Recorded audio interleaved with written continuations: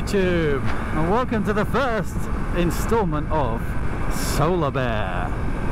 Now, for those of you who are not members of the motovlog.com forum, you won't know what the hell I'm talking about. And to be honest, when I first heard about it about a week ago, I didn't know what it was either. So, you asshole, yes. So, Solar Bear. It's basically an abbreviation of S-O-L-A-R-B-E-A-R, 9 letters, and each letter is a challenge. So the first letter, S, which I'm going to do today, is a shout out.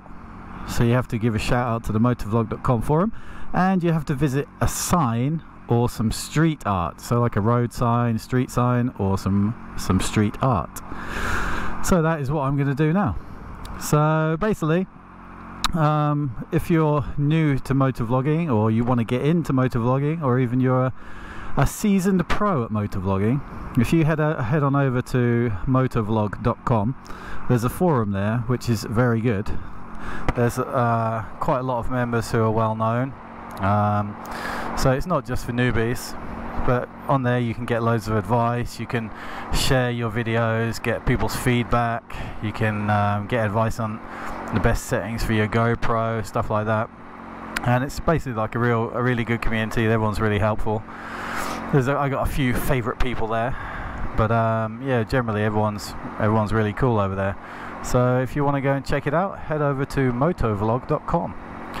And now you'll join me on a journey as I go and try and find some street art. I don't know if I can find any, because Japan is so efficient and annoying that I don't think they like freedom of expression, and artistic expression is sort of, don't do that.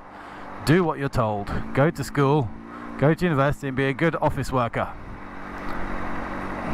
So yeah, I might actually have difficulty finding some, but I heard a little rumour that on the back side of the station, which is kind of like a ghetto part, although ghetto being Japan, it's not very ghetto at all, but yeah, I heard there's a bunch of graffiti down there and some of it is rather good. So I'm going to go and check that out right now. So let's go and find it.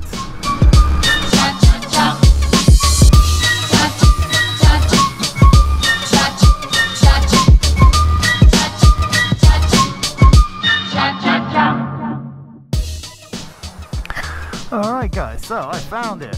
Now this isn't exactly what I call street art or graffiti, but this is what the Japanese people think street art and graffiti is. Some pretty cool ones though. I do like some of these. Like Android boobies is always good.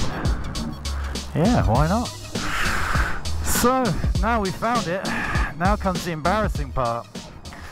One of the rules of this challenge is, once you've completed your challenge, you have to dance around your bike singing a song about Solar Bear. So, here we go. He's the greatest, he's the best. Whenever there's a GoPro, he'll be there. Solar Bear, Solar Bear, Solar Bear. Okay, that was embarrassing.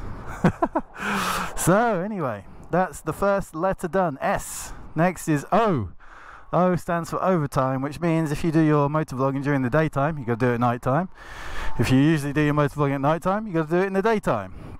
So the next video for me will be at night time. So hopefully I will see you guys in the next episode. That guy's just walking past thinking I'm a complete idiot, but I guess I am.